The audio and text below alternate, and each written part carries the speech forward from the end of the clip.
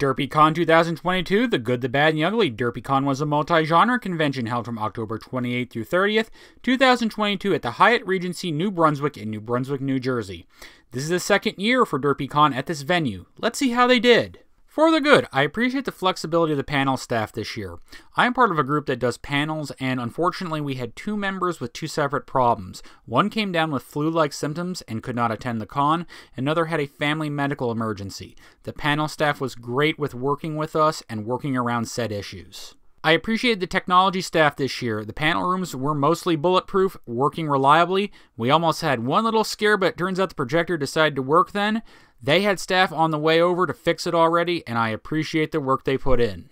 DerpyCon is setting the standard for a small convention's video game room.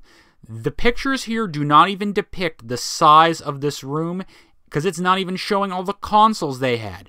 They had stand-up arcade machines, pinball machines, along with all those consoles. They are doing great work in their video game room, and has become a cornerstone of the convention. DerpyCon did a great job with its autograph setup this year.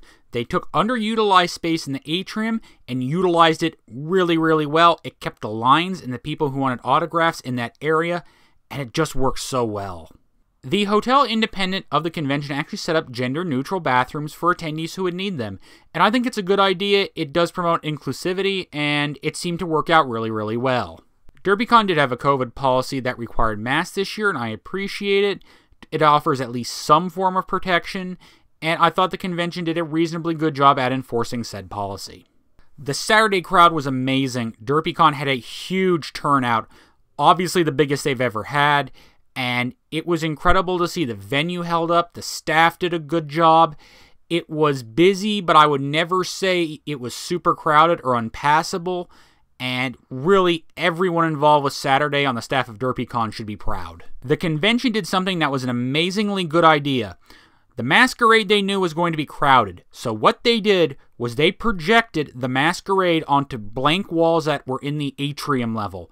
It was a great, great idea. You could actually, relatively comfortably, sit in the lobby atrium area and watch the masquerade on two different projections. I absolutely loved this idea. During one of our panels, an attendee had an emergency situation occur.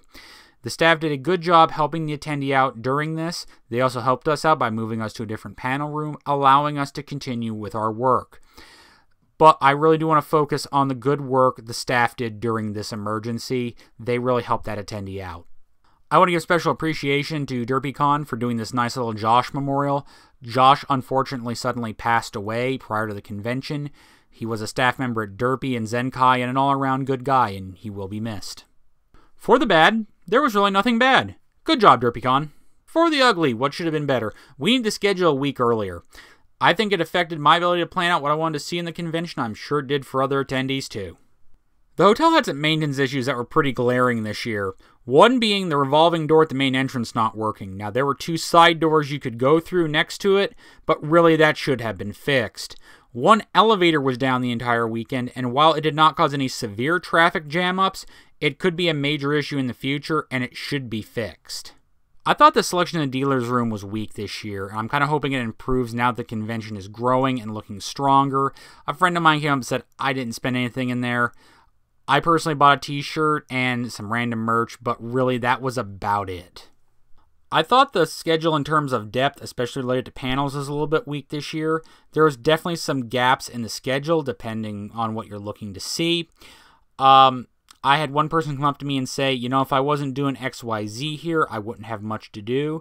I had another person come up to me and say, there was a lot of stuff canceled on Friday. So I'm hoping with more attendance at this convention that we're going to see a deeper selection of panels submitted to them that will lead to a better schedule in general. Overall, DerpyCon had a banner year this year. This might have been the best DerpyCon ever held. They had impressive growth. They had attendance of over 2,800, which is amazing. That is huge growth for them. I'm giving the convention a B. Even with it being a banner year, with impressive growth, there are some things they will need to improve on. Could this be the golden age of DerpyCon we're entering? We'll have to wait and see and find out. Thanks for watching.